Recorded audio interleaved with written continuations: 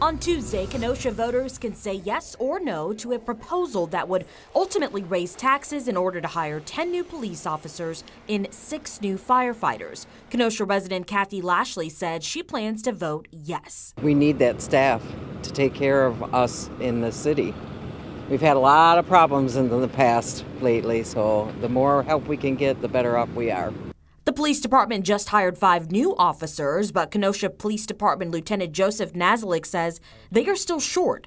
He says the need for the 10 additional officers is great. Gun violence is plaguing, it seems like, every community in the United States. Kenosha is not immune to that. Fentanyl is another huge issue. I mean, there's countless lives that are lost to fentanyl overdose. Kenosha's 8th District Alderman Dave Mao was the lone council member to vote against putting the issue on the ballot. He told us, quote, "I strongly support our police and firefighters and believe they need to be well funded. However, what my constituents and I don't support is raising taxes.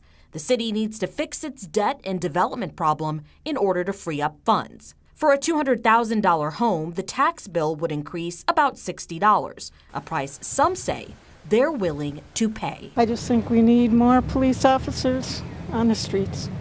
Increase in crime. I know it won't completely solve the problem, but it'll help. Reporting in Kenosha, Cyria Sandlin, WISN 12 News. The department is currently looking to hire for positions that are available and funded.